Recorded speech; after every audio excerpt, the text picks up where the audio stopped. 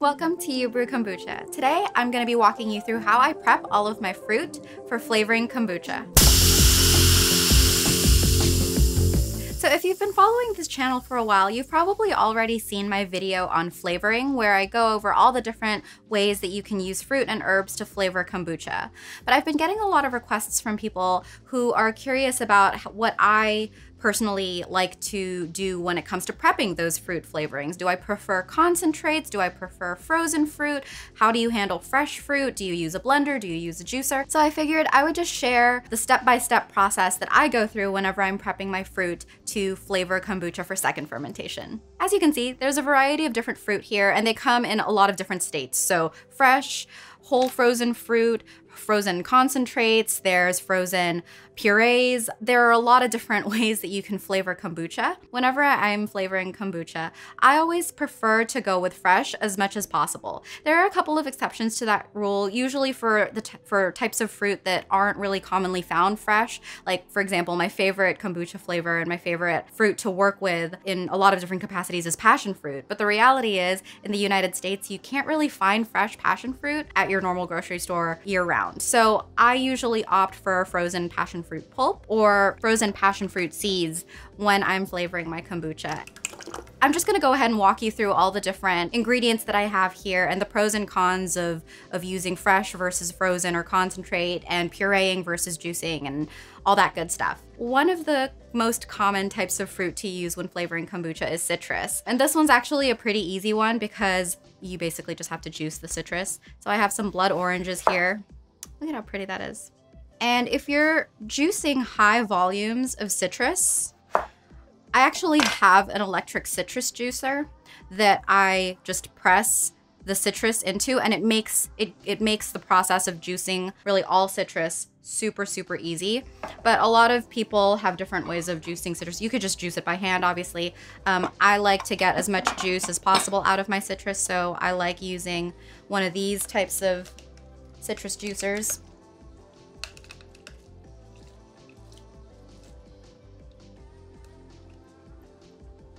And another type of citrus juicer that I really like to use is this kind of citrus press that you just pop your citrus right in there.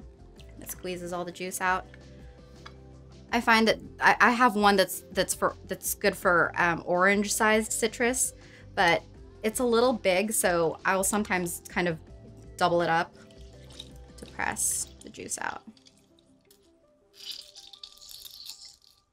And be sure to save all of the peels and the pith from citrus, because you can actually use it to make a really delicious citrus syrup. And I'm gonna make a whole other video dedicated to making syrups using fruit. So hold on to these. These don't have to go to waste. There is a lot of really great flavor in this. So definitely check out that other video to find out how we can get the most flavor out of these as well.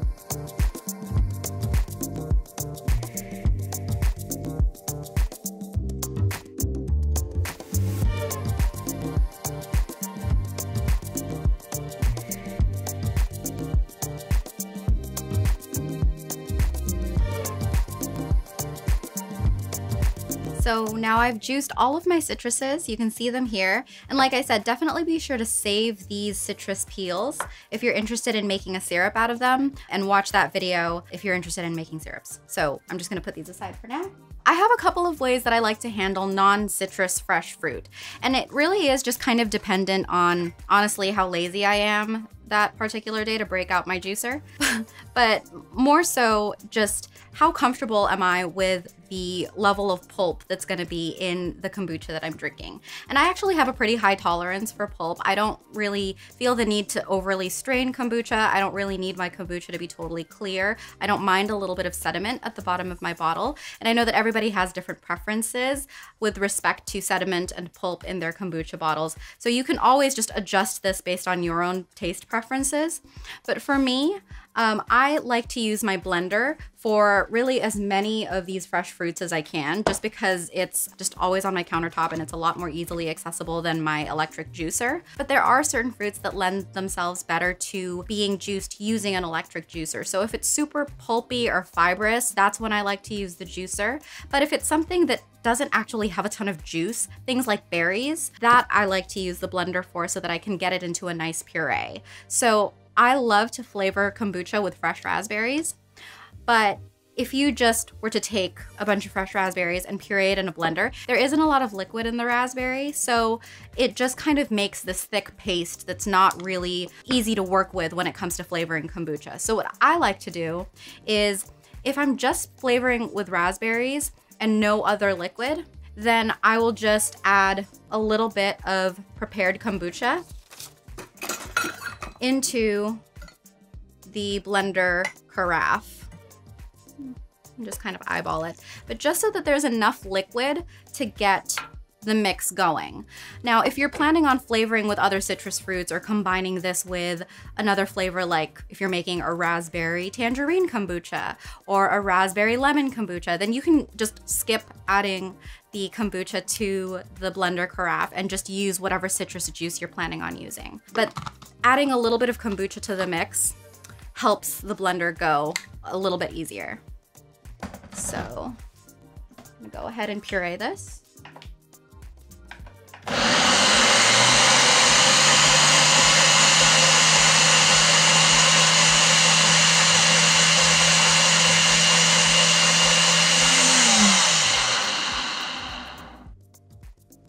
And I have to say, I love this blender. I got it as a gift from my parents a few Christmases ago, and it is such a workhorse in my kitchen. It is fantastic at making purees, smoothies, cocktails.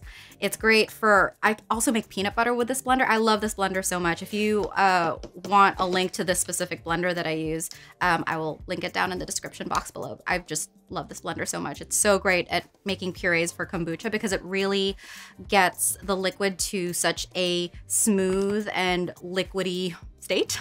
Better than really any other blender that I've used in the past, which is great for flavoring with kombucha because you really want to make sure that it is as smooth as possible when you're mixing it with your brews. So that's how I prepare my berries, and you can do the same thing for strawberries.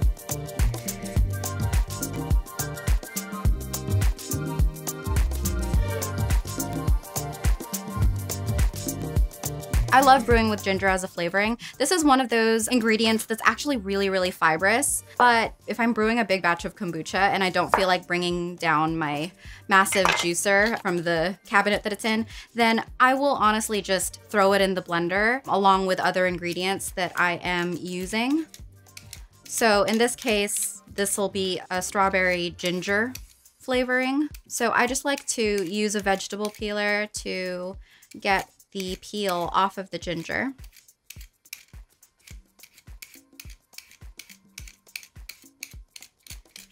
Just get as much of that peel off there. Cut off any fibrous bits. And then just go ahead and chop it.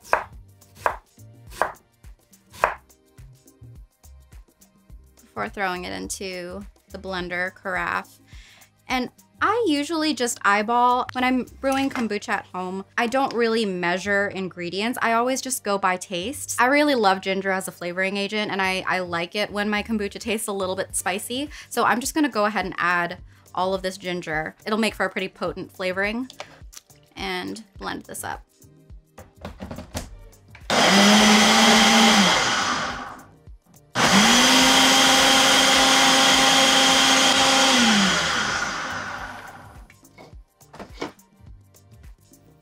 Looks great. And since we're dealing with fresh fruit, there are going to be variations in sweetness levels, so I always just like to give it a quick taste to see if it's sweet enough.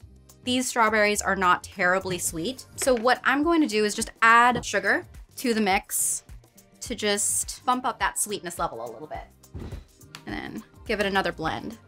And you can do this with other flavorings as well. I usually find that raspberries aren't particularly sweet, but if you like kind of a more mellow hit of sweetness, you can obviously omit the sugar. What I will say though is that since this is gonna continue to ferment, you do want a little bit of sugar content in the brew so that the yeasts and bacteria have something to feed off of and continue to ferment during second fermentation. That sugar is also going to help with carbonation. So if you are bottling and flavoring with the intent of producing kombucha that's fizzy, adding a little bit of sugar to the brew is also going to help that process along as well.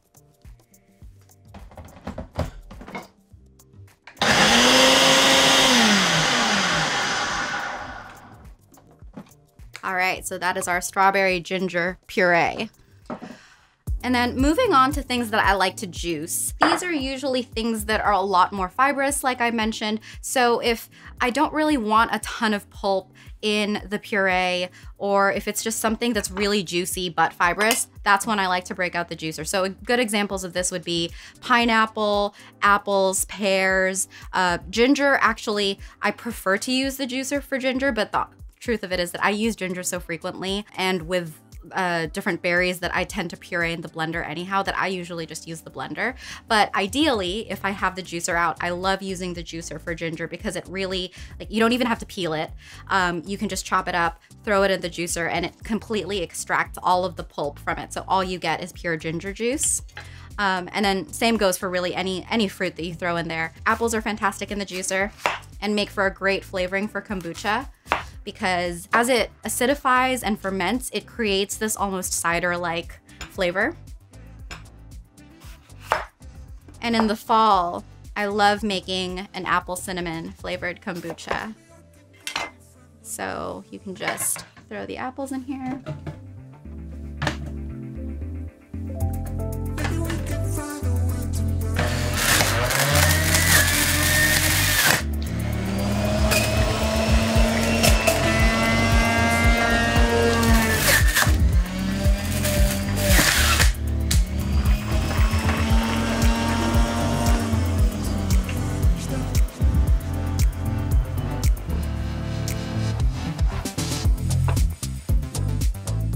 There's a lot of foam there, but if you've never had freshly juiced apples, it is such a treat. This is actually, you'll see this kind of settle as time goes on, and it turns into the most beautiful pinkish color before oxidation comes in and actually turns it brown. So most apple juice that you see at the grocery store is that golden color because it's oxidized as the apple juice has been exposed to oxygen over time. But before it gets to that state, it looks like this, and it's absolutely beautiful.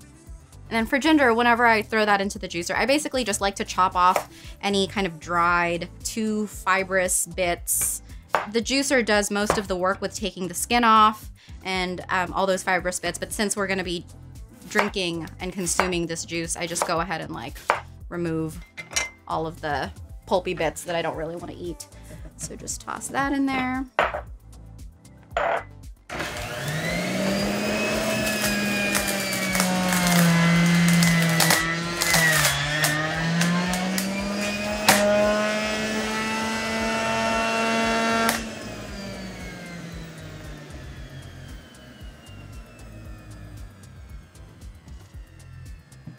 So really potent ginger juice.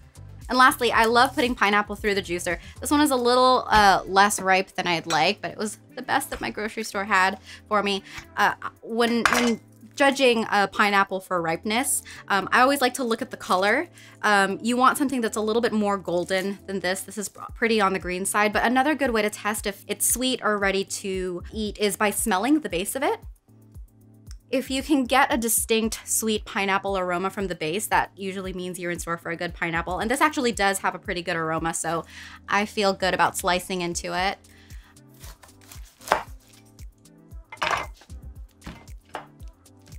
I'm actually gonna grab a bowl to save the pineapple peel, because I'm going to actually use that peel to make another ferment called tepache. So if you're interested in learning about how to make tepache, stay tuned for that video, or if it's already out, I'll go ahead and link it down in the description box below.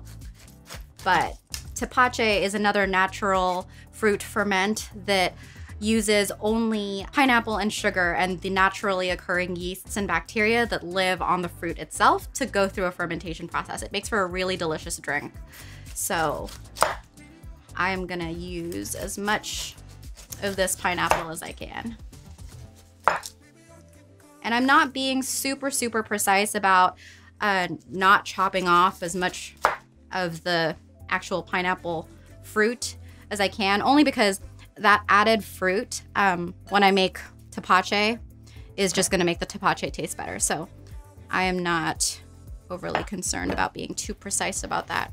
And whenever you're prepping fresh pineapple, you wanna take this core out. I happen to be saving it to make tepache, but most people don't know this, but you can actually make a pineapple syrup using this core. If you just wanna chop it up into kind of 1-ish inch chunks and put it in a bowl with some either brown sugar or regular white cane granulated sugar, mix it up and just let it sit there for a few hours. You'll be surprised by how much liquid actually comes out of this really fibrous pineapple core. And you can use that syrup for flavoring kombucha, you can use that syrup for flavoring cocktails, all sorts of really fantastic applications from this fruit waste byproduct that most people usually ignore. But in my case, I'm actually gonna use it for tepache, so that is not going to waste. Just gonna keep chopping these pineapples into spears that'll fit through my juicer. So I'm gonna save this for tepache. All right, now we're gonna juice our pineapple.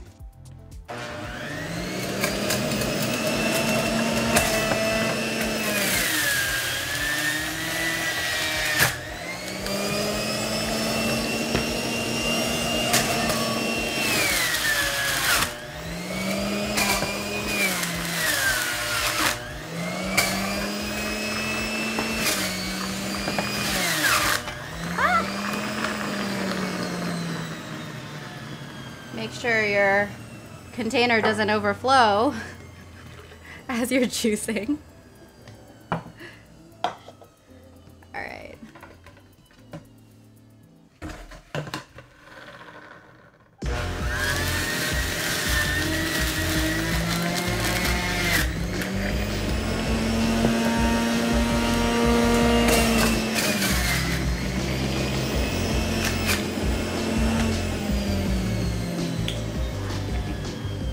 And there you have freshly juiced pineapple that's fantastic for using with kombucha. There are a few different categories of frozen fruit that I like to use for brewing kombucha. One is just frozen whole fruit, so frozen berries, frozen mango chunks. This you can prepare very similarly to how I prepared the fresh berries earlier. So the fresh strawberries and fresh raspberries, I just threw them into the blender, pureed them up until it was really fine. And then if needed, you can adjust for flavor. If the berries aren't super sweet, you can just add a little bit more sugar if that's something that you're interested in doing. This is fantastic for just like pureeing in the blender, and it's great because you can just keep a stash of it in the freezer and not always have to have fresh berries around. I also really like to use frozen concentrates when flavoring my kombucha. So this is mango nectar and calamansi juice concentrate that I purchased from Filipino or Asian markets. These are fantastic for flavoring kombucha. Because these are concentrates, the flavor is pretty potent, so I usually just use about one of these containers per gallon batch that I am flavoring. But again, because taste is so subjective and some people like their kombucha to be more potent tasting and some people like the fruit to sort of take a back seat, you can really just adjust the amounts of flavorings you use based on your own personal preferences. But the last category of frozen fruit that I like to use for kombucha are these flat frozen packets of juice or puree. I get these from my local Mexican grocery store, and they have a bunch of different flavors as well. So this is frozen blackberries, frozen mango, frozen passion fruit. Since passion fruit is actually my favorite of all time flavor of kombucha, if you follow me on Instagram, more often than not, I'm probably posting about a flavor that has passion fruit in it in some capacity. I am gonna do a whole separate video dedicated to different ways to flavor with passion fruit, whether it's fresh passion fruit, frozen passion fruit puree, or passion fruit seeds. So if you're curious about passion fruit and how I get my kombucha to taste like true authentic passion fruit, definitely watch that video. But at a high level, what I like to do with these kind of frozen purees and frozen packets of fruit flavoring is I like to defrost them. I take it out of the plastic bag and put it in a kind of microwave safe container. If you're in a hurry, you can just nuke it, microwave it for a couple of minutes until it's liquefied. And then some of these already come sweetened. Some of them don't come sweetened. Passion fruit usually doesn't come sweetened, which I think is great because you can really adjust the sweetness level based on your own preferences. Passion fruit is a very sour fruit. It's really tart, and so you do have to add a little bit of sugar to adjust for that. And again, the sugar also helps speed up and accelerate fermentation and produce carbonation. So it does double duty of one, making it taste better, and two, actually helping with fermentation. But for purees that are already pretty sweet, all you have to do is just defrost it, get it to a place where it's liquefied and easily mixable into your kombucha, and then use it as you would any normal fruit puree or fruit juice. And then the last category of fruit flavoring that I like to use is just store-bought juices. Generally, I tend to prefer store-bought juices that are kept in the refrigerator section. If it's shelf-stable or not kept in the refrigerator section, it's often pasteurized, and sometimes they add additional ingredients as preservatives to basically help it stay shelf-stable for longer. And I find that that generally produces flavors and fermentation that are not ideal. So it sometimes tastes pretty musty. Sometimes it makes the kombucha more difficult to carbonate. Of course, this varies from brand to brand. And if you find a store-bought shelf-stable juice that happens to work for your kombucha, that's fantastic. Generally, as a preference, I prefer the ones that are refrigerated because they have fewer ingredients, they're less processed. But again, every company and every brand handles it very differently. So I just use it as an opportunity to kind of experiment and play around with different brands and different types of juices that I'm curious about trying out. But pretty consistently, this brand of pomegranate juice has produced really great tasting, bubbly, consistent kombucha for me. I love using it as a mixer for passion fruit or for different citruses, and it's another great, quick, and easy option to use as a flavoring for your kombucha. You can also use herbs and flowers to flavor your kombucha, but since I handle those a little bit differently than how I handle fruit, I'm gonna film a whole separate video dedicated to that. So if you're curious about using herbs or flowers to flavor your second fermentation, go ahead and check that video out. But as you can see, there are a whole variety of different ways that you can flavor your kombucha during the second fermentation phase. And if you're curious about how I brew my kombucha, definitely check out the videos linked in the description box below for the full step-by-step. As a quick reminder, I always recommend using flavorings during the second fermentation part of brewing kombucha and not the first fermentation part, because you never want to have fruits or flavorings come into contact with your SCOBY or kind of your starter culture, because over time, different flavorings can actually degrade and make the SCOBY less healthy. Less healthy doesn't mean that it's gonna result in a product that's bad for you. It just means that it might result in kombucha that doesn't taste as good or doesn't carbonate as well. And so the reason why I like to flavor during the second fermentation part of kombucha brewing is because at that point, the starter tea and the kombucha is already kind of reserved and set aside, and the only thing that you're gonna be doing with the flavored kombucha is drink it. So at that point, it's totally fine to use flavors in the kombucha because you're basically not planning on using that flavored kombucha to make a future batch of kombucha. So I hope this has inspired you to try out a few different flavor combinations with your kombucha. If you're curious about how I mix and match these flavors, definitely watch my complete guide to first and second fermentation, since I'm gonna be playing around with these different purees and juices and show you how I like to mix and match flavors when I flavor my kombucha. But comment down below, let me know what your favorite flavor combinations are. And as always, you can find more information at my website, youbrewkombucha.com. Happy brewing!